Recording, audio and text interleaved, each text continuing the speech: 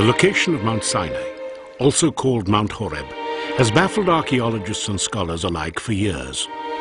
The Bible talks about this mountain through the pages of the book of Exodus.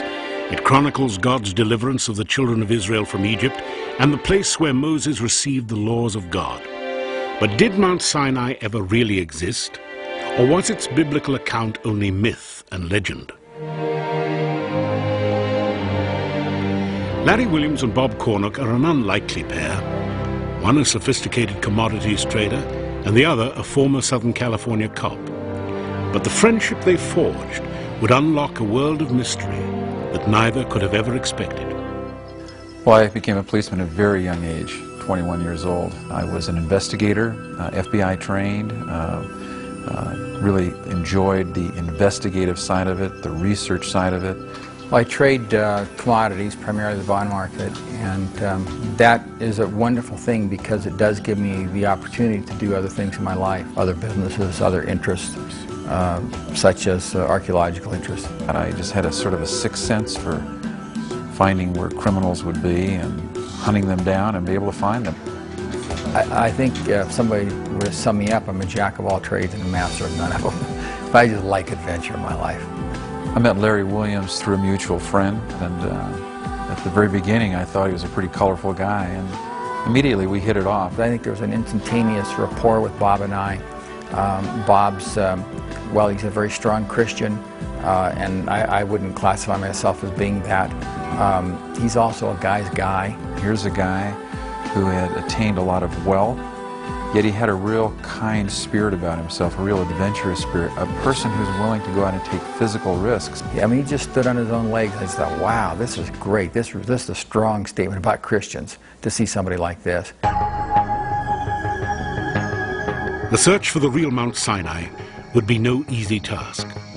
Pieces of evidence would have to fit together like a complex puzzle. And like a crime scene investigation, every lead had to be looked at.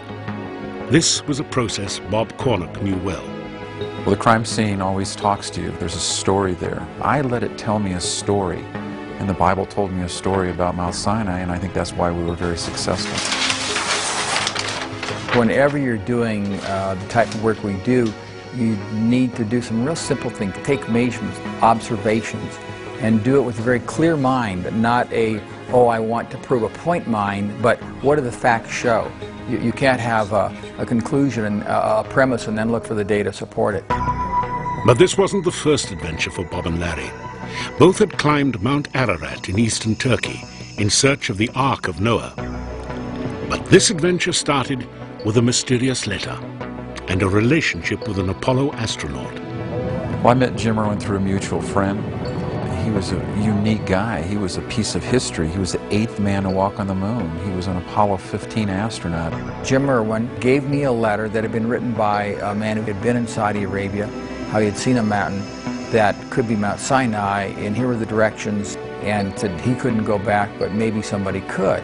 And I read the letter, I'm like, this is for me, this is my thing, I'm going. I called Bob up, and Bob said, yeah, when? You know, there wasn't any hesitation at all. Yeah, let's do this. And you need that type of an attitude. What should the real Mount Sinai look like? How do you know what you're looking for? The men chose to make the Bible their guide, to search out its specific claims about the mountain, and to follow them, literally. We knew we had to find the Exodus route. We had to find where they crossed through the Red Sea. We needed to find the bitter springs of Marah that the Bible talks about. We needed to find the 70 palms and 12 springs of Elim that the Bible talks about. We needed to find a cave there. We needed to find boundary markers around the mountain. We had to look for a large altar where they made the golden calf worshiping the Apis or Hathor, the Egyptian pagan bull god. We needed to find an altar at the foot of the mountain where Moses built an altar and set up 12 stone pillars representing the 12 tribes of Israel. We needed to find a rock that water gushed forth. The Bible describes it as the rock of Horeb. It needed to be a very pronounced rock that was split. We needed to find a mountain where God descended in flames of a furnace. We needed to find all these things to find the real Mount Sinai. It's refreshingly simple. They've taken the biblical record at face value. They had more or less a grocery list of what they were looking for. Is this here? Let's look and see if it's here. If it's not, that's fine. If it is, that's exciting. But difficulty and peril lay ahead, and Apollo 15 astronaut Jim Irwin knew it. He called his friend Bob Cornuck with a warning.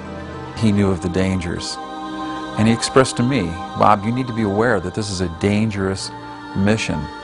He said, but I was confronted with that decision whether to go on a dangerous mission once myself, going to the moon. And he said, when they closed that capsule door, he said it was the hardest thing is to hear that door clang shut, knowing that I was committed to go.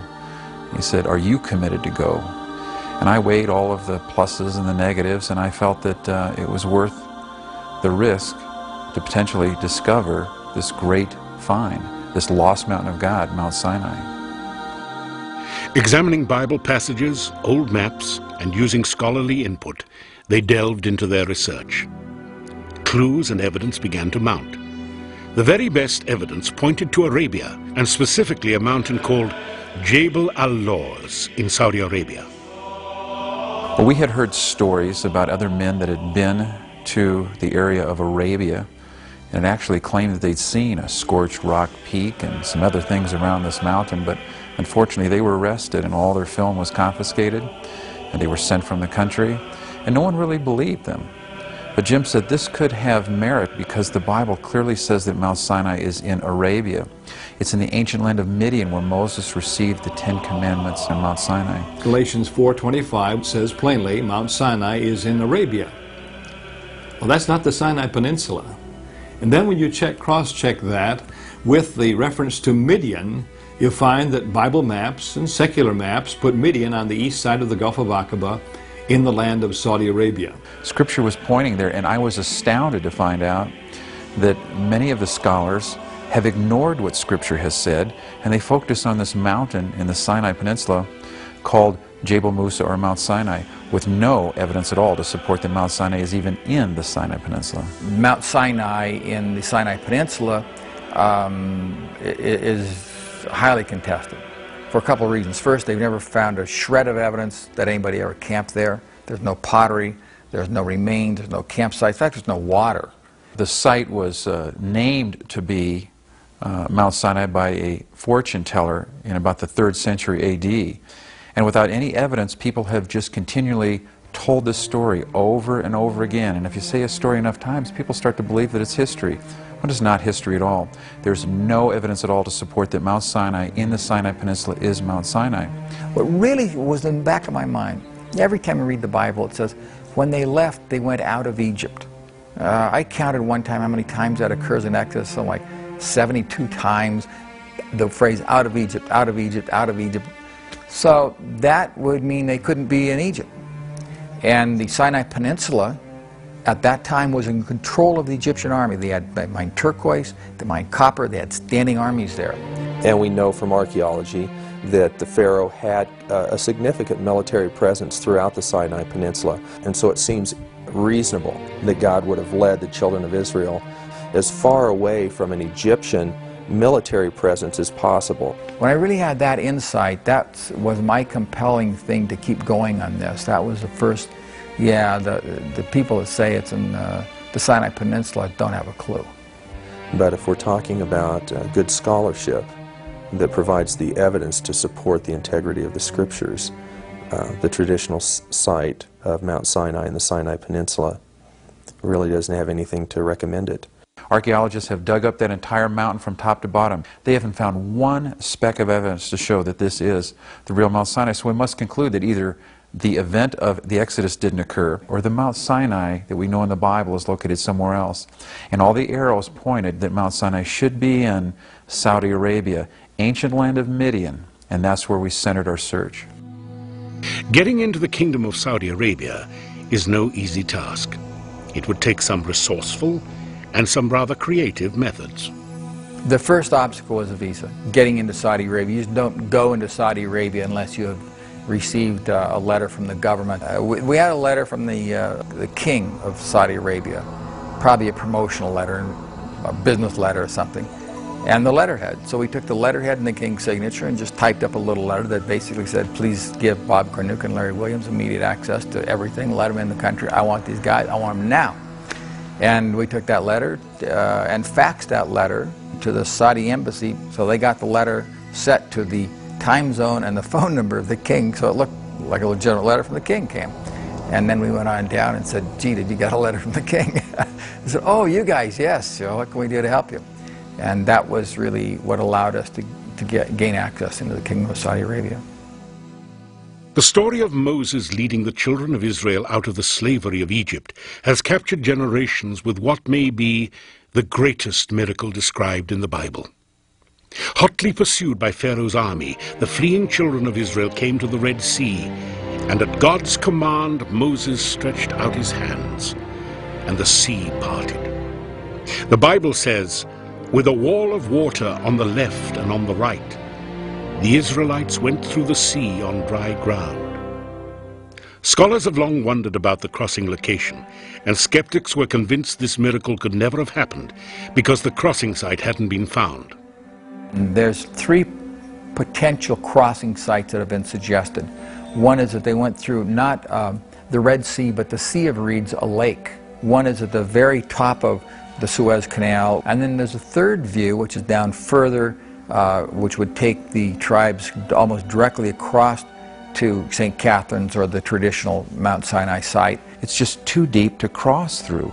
If you have elderly and animals and children and all those people crossing through as the waters parted, it'd be like going down the Grand Canyon and coming up the other side. Again, if we take a Bitter Lakes interpretation of the Exodus, or even the northern tip of the Gulf of Suez, it would be quite likely that military commanders of the caliber that Pharaoh possessed would have divided their chariot forces and sent part of that force around to cut the Hebrews off on the other side. If the Bible's true, there's got to be evidence. So either the Exodus didn't occur, or it did occur and nobody's looked in the right place. So let's go look at another place. For wherever the crossing site is, that's going to dictate where the mountain is, and vice versa. So all these pieces need to fit together in order to come to a proper conclusion. The Bible says that the wilderness has hemmed them in. We needed to find a place that they were in a hopeless situation.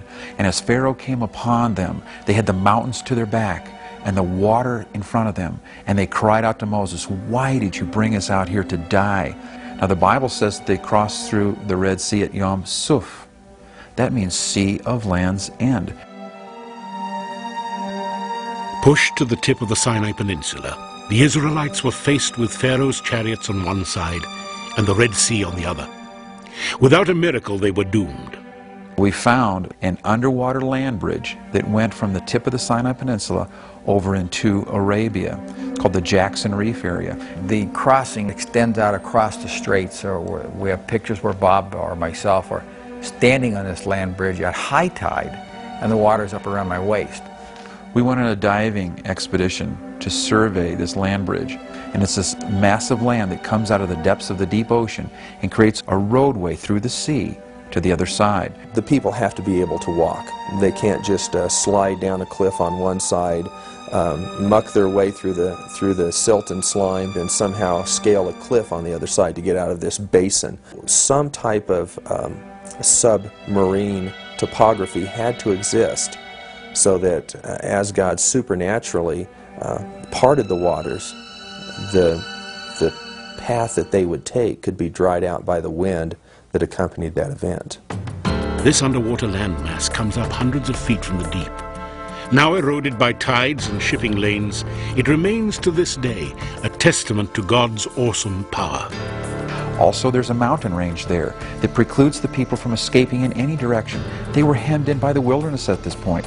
They had no place to go except through the sea. People usually think the water's going back this way and then closing. Well, it could have just gone this way and then come back in. It fit the timelines. Could you get across in this time period? Yes, it wasn't too far across. I suspect that's where the crossing took place. It's physically possible. This was straight up from the depths of the sea. This was created by God Almighty, being omnipotent, knowing that the children of Israel would need this escape route.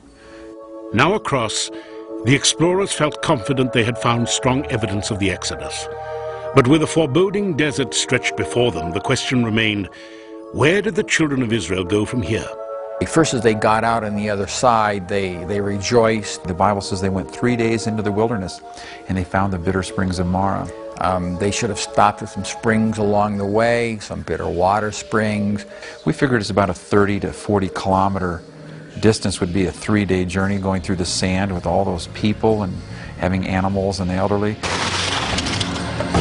And 33 kilometers inland, sure enough, we found these springs sitting right there by the road, and we went over and tasted the water, and it was so bitter you couldn't touch it to your tongue.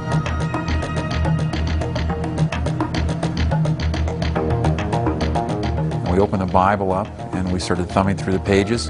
We're thinking, what are we going to see next? And the Bible tells us that they came to the 70 palms and 12 springs of Elam. As we're driving along, here's a whole bunch of palms, a whole bunch of springs, and this like really blew me away. And within the palm trees, we found several springs of clear water bubbling up out of the ground. Now, today they have put these concrete encasements around these springs so that the water doesn't seep out into the sand. But we did find evidence of 12 springs of water bubbling up out of the ground, as the Bible says, amongst the palm trees. What would come next would be a surprise from deep within tombs.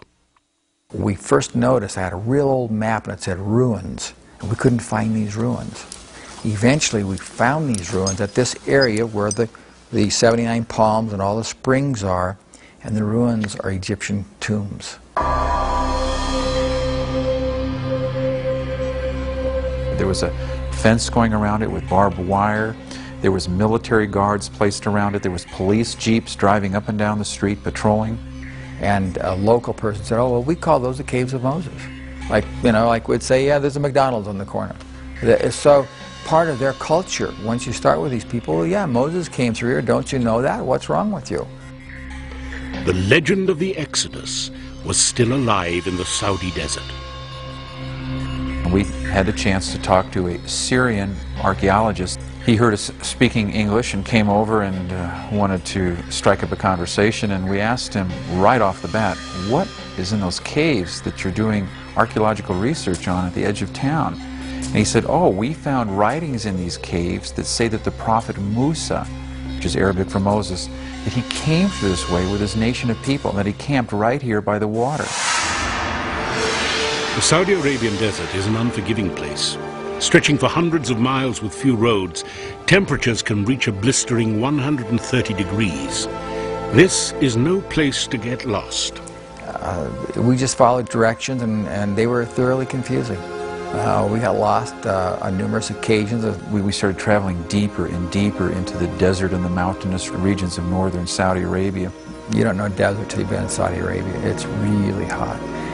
Just dry, it just goes through your body. It's a tough country to get around in, winding trails. And we must have spent 3 or 4 hours backtracking, going back and forth trying to get there before eventually we circuitously got a Bedouin to show us the general area to get us there. We started talking to them about Jabal Musa, and they said Jabal El-Lawz, and we said, can you take us there? Jabal El-Lawz, Jabal Musa. And they said they could, so they drove us to this area, and they pointed out this mountain. And then walked around, he walked around the tip of this little hill, and he looked like that, he looked, and then he said, come on over, and he pointed, and that was what he said, and then he left. What are they afraid of? What is so frightening about this mountain called Jabal El-Lawz? He was very kind to show us, though, because I don't know if we would have found it without him. I think the strongest argument is the Bedouin tradition that this is indeed the true Mount Sinai. The Bedouins have no religious investment they need to protect. Before we went to the mountain, there was a schoolyard. The man from the schoolyard, the teacher, we went to him and said, Jabal Musa. I said, ah, yes, Jabal El-Lawz. He pointed up to this mountain looming on the horizon with a scorched rock peak, and he said, that is the real Mount Sinai. That is Jabal Musa, the mountain of Moses. Could this be the holy mountain of God, Mount Sinai? As they drove towards the mountain, hearts pounding and eager to learn more, they soon found that this wasn't going to be as easy as they thought. And we found, to our amazement, that there's a fence going around the mountain. What we saw was fences, fenced off all around the mountain, great big signs in Arabic and English. That's the only sign we saw in Saudi Arabia that was both Arabic and English, other than at the airports. Everything else was Arabic, but it was real clear, don't go behind this fence, archaeological stuff, etc. We felt that we'd just find this mountain all alone in the middle of nowhere. Little did we know that this mountain is being protected by the Saudi government. But there was a rebellion at Mount Sinai. The Israelites forgot the God that brought them to safety and built and worshipped a golden calf made from the gold they carried out of Egypt. Bob and Larry wondered if they might find an altar. And then we said, well, let's see if we can find this altar site. So Bob went off, and Bob, of course, having a better compass and sense of direction than I did, he just like, went right to it, started yelling, come on over here, come on over here. I'm going like, don't yell so loud, they're going to hear us. And he just nailed it right away. And sure enough, we found this altar that was about 30 feet high and 30 feet across. And there it was. I'll call it an altar site, a pile of rocks in the middle of very flat, barren land. Rocks are maybe 20-some feet high, maybe a little higher than that, very flat at the top, and these petroglyphs of these bovine figures about halfway up, etched into the rock. Not painted, etched into the rock. What you are seeing is exclusive amateur high-8 footage of the Jebel al-Lawz area. This high-8 footage was smuggled out of the country at great risk.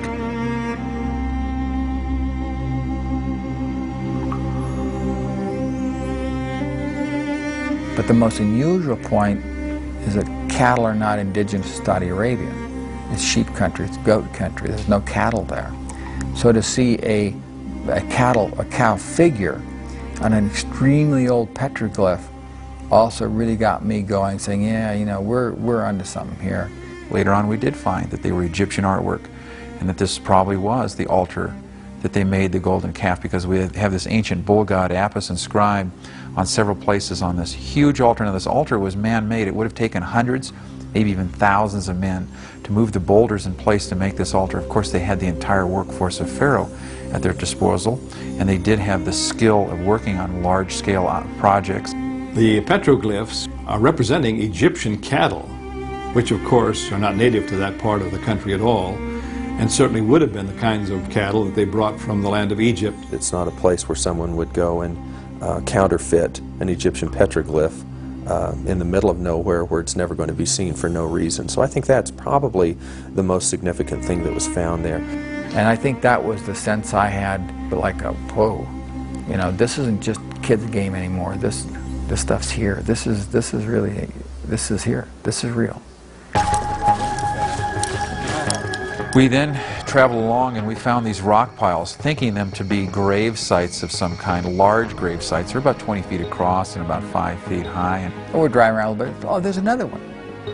And then it clicked, hey, wait a minute. The Bible says that there should be boundary markers around the mountain, that Moses put boundary markers so people wouldn't go up on the mountain. If they did, they'd be killed. We found that they're placed precisely every 400 yards in a 2-mile semicircle going around the mountain. But there's a nice smooth line of it right around the mountain where we wanted to go up the mountain, where people would want to go up the mountain. Here are these markers, which to Bob and I, we call them boundary markers because it fits. And the Bible says these things should be here, and they're not there. For fear of being detected, Bob and Larry headed into the mountains to wait out the day. For Bob, astronaut Jim Irwin's warning was coming back.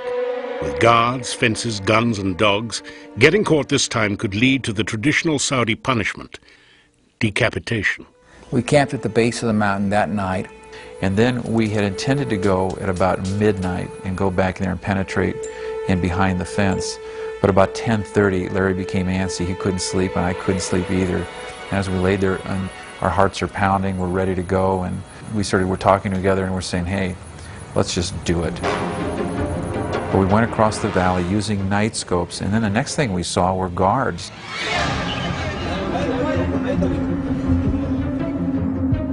Because the guardhouse is there, and we can see, especially with infrared glasses, a couple of guards smoking cigarettes, because you can see a little burn on infrared glasses, you know, almost a mile away. We actually went around them, and then we started heading up the side of this mountain. And at night, we had to use the night scopes to find out, you know, those shadows are very precarious. We thought we might fall down a cliff or something, but with a night scope, you could see a trail. Pretty good moon outside. We're still using the infrared glasses. The Bible says that there's an altar site of uncut stones. And sure enough, we came across this altar that was 60 foot by 60 foot. It had two wing sections. It had a center rock ridge that went down the middle of it. There's an altar site, a huge formation, rock formation, kind of a triangular shape. Well, sure enough, this is uncut stones. And it's about 60 feet on both of these wings that come up, are about 60 feet long. The uniqueness was that it's placed right at the foot of the mountain, exactly as the Bible says. Next to it, we found this area where there was burnt ash, and you can see that it was just about 12 feet by 12 feet, and it was an altar site where they maybe did burnt offering ceremonies. Only Hebrews do burnt offerings, so it's unique because we felt that we had found a Hebrew altar site in the middle of a Muslim country. Also, and this is the most compelling evidence to me, we found again these marble columns about this big around, about that big around, and they're usually about this high, and they're just strewn all over there.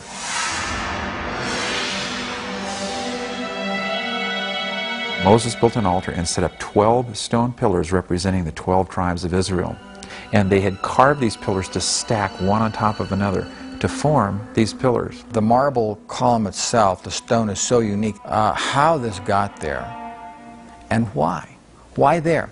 Why would you find marble stones, column stones in, say, the middle of the Grand Canyon or in the Mojave Desert or the Gobi Desert? I mean, like, whoa, what's going on here? Something went on. Bob and Larry knew what they believed had gone on at this holy site, and if true, it could be one of history's greatest archaeological discoveries. It was a very surreal moment. We stood there for a moment, and I turned to Larry and I said, Larry, I said, what are we doing here? Without breaking stride, he turned to me and he smiled and said, Bob, we're making history. This isn't just an adventure, this isn't just a trip. We've come halfway around the world, and we got to get pictures of this stuff to take out to the rest of the world now. We got to get out of here.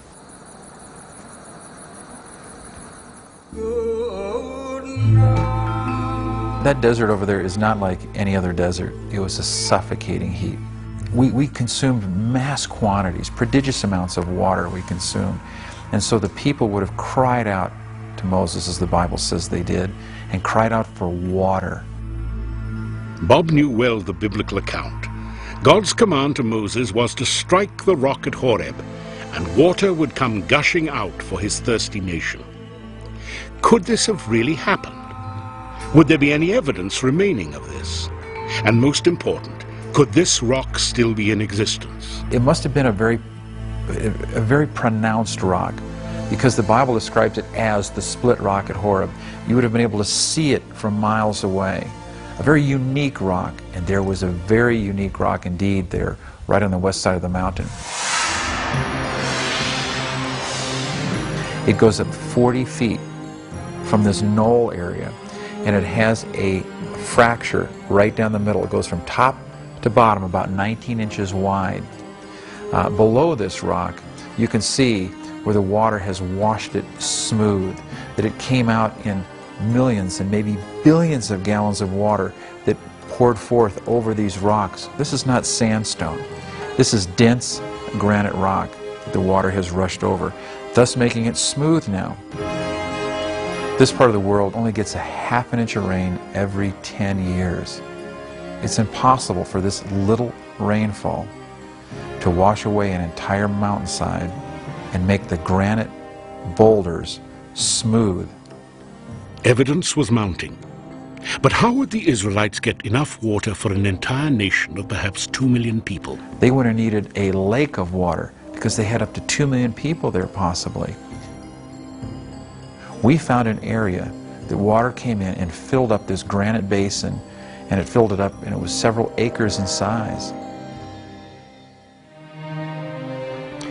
With time running out, the explorers knew that if they were going to hike to the top of Jebel al-Lawz, they should do it soon.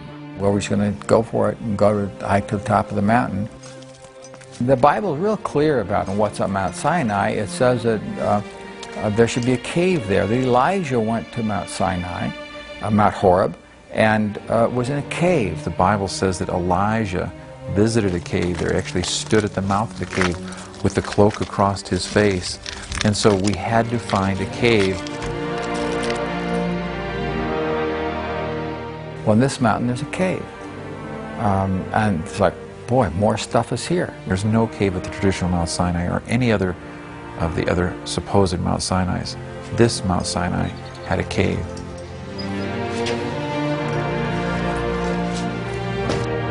Like a puzzle, the pieces were all fitting together. But what would they discover at the top of Jebel al-Lawz? If this was the holy mountain that God touched, what would they find? We saw looming up in front of us this mountain, about 8,000-foot peak, Jebel al-Lawz. And the very unique thing about the top of it is that it's black on the top. Why is the top of this mountain black and none of the other mountains around there are black on the top? And it's like such an unusual, just a visual image.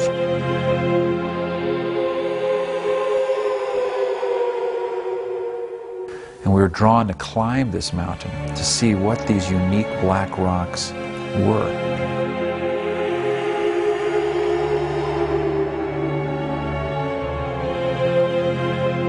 And so the climb began, and we eventually got there. When we got to the top, we found these rocks that were blackened on the outside. They were shiny black, as if some kind of an external heat source melted them. Which fits again with Scripture that says that this mountain was touched by God and by fire and lightning and whatever. So it would make sense it would be blackened. And God said He descended on the mountain in flames of a furnace. And then Larry said, hey, they may be volcanic. So I took a big rock and I slammed it down on top of another one, and we broke off a chunk of this. And we were amazed when we looked at this rock that it was melted, crusty on the outside, but it was granite on the inside. And we broke other rocks in the area. Sure enough, all of them, they were melted black on top, were granite on the inside.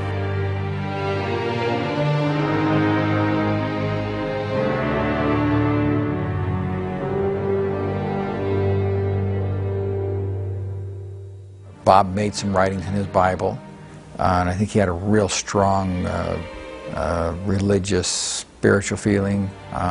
We left a message up there in a bottle that basically acknowledges, A, we were there, and that we came as friends, not to harm anybody, but on a quest, a spiritual, religious quest, an intellectual quest to know what's here.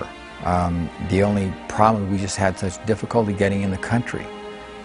But we felt that to establish, to find out the truth was well worth the risks that we took, or the error of our ways for it, our entry into the country. And I'll take responsibility for it fully. And it was just, to me, it was like, sometimes you got to do things in your life, and right or wrong, it was done.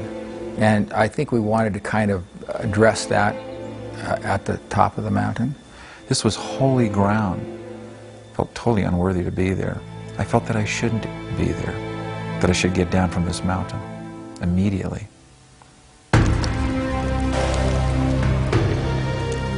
Close to the mountain we found a battlefield.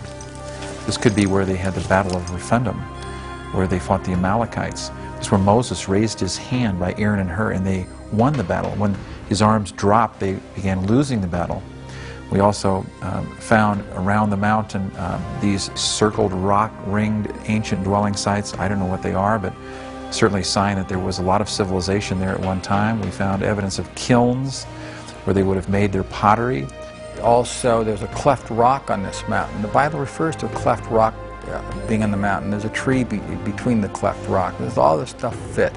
Now, when Moses was asked to make the Ark of the Covenant, God gave him distinct descriptions and materials to be used. And one of those materials was acacia wood. But sure enough, we found there is a grove of acacia wood trees.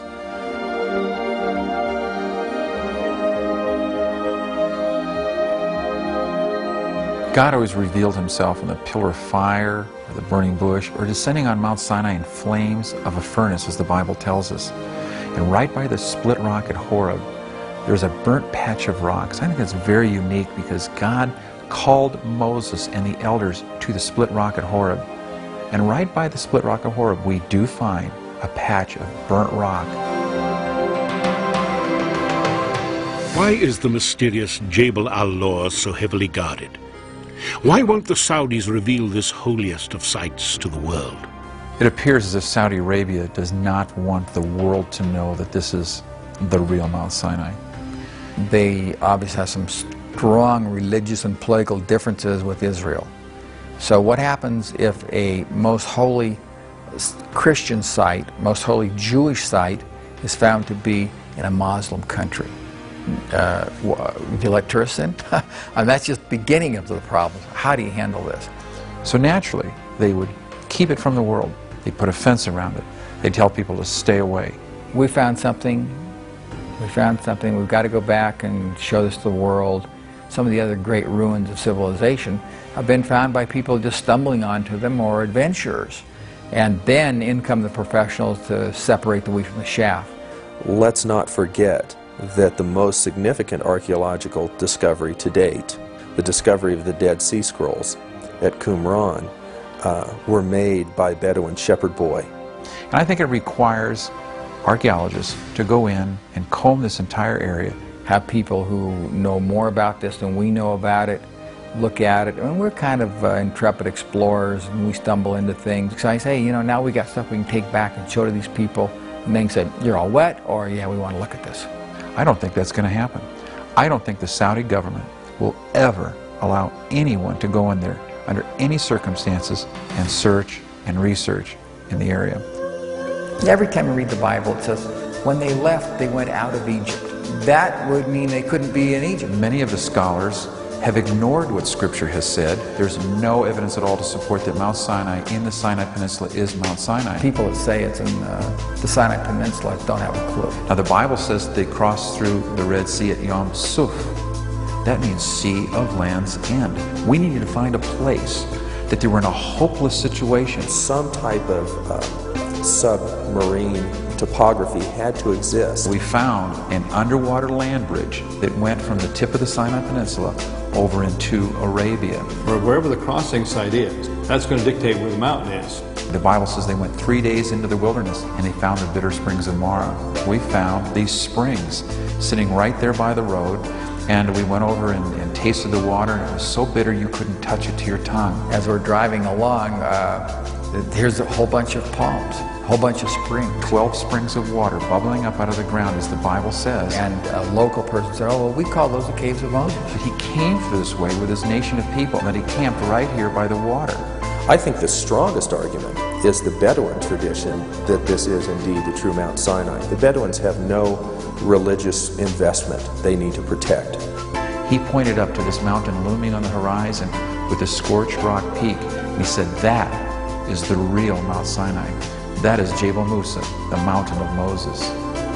This is a find of the century, in my opinion, because it's one of the landmarks, so to speak, of the whole story of the Exodus. And since the confirming evidence around this mountain is so remarkable, I'm personally convinced that Jebel al-Lawz is the Mount Sinai of the Bible.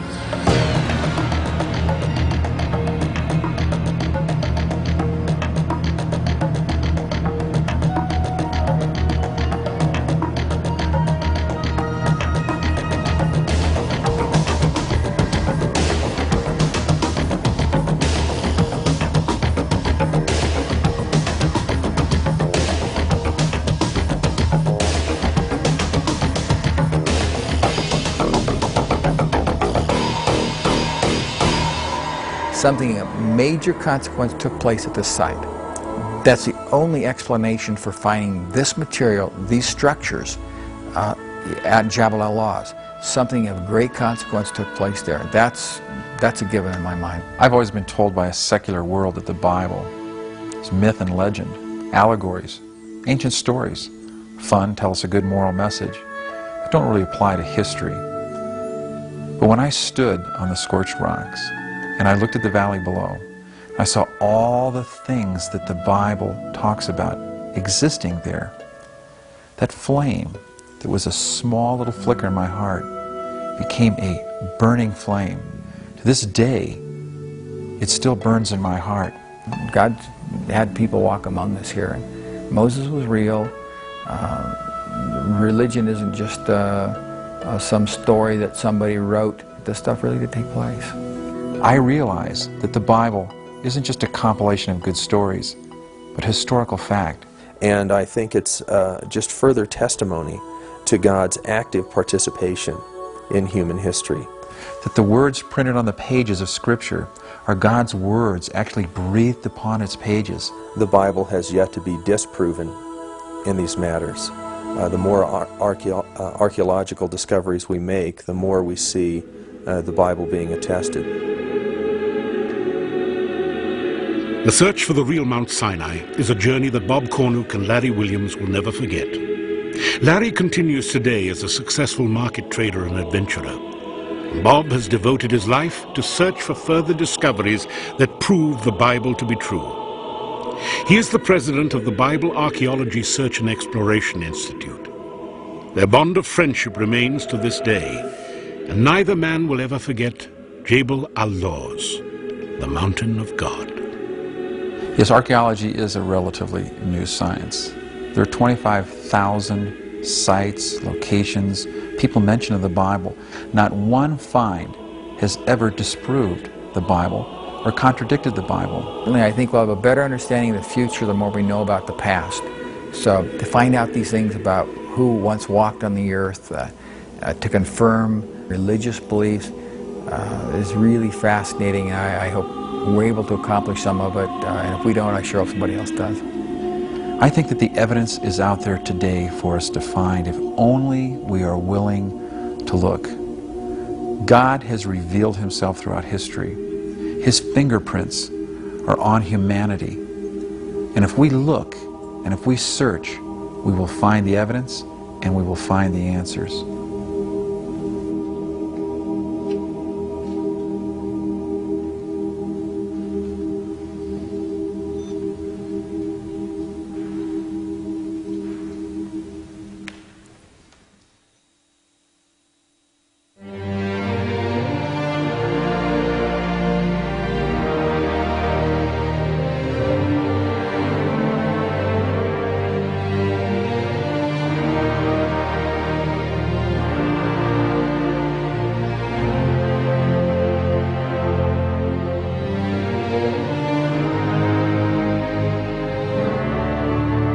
Been a presentation of Real Productions. To order additional copies of The Search for the Real Mount Sinai, call 800-680-3300.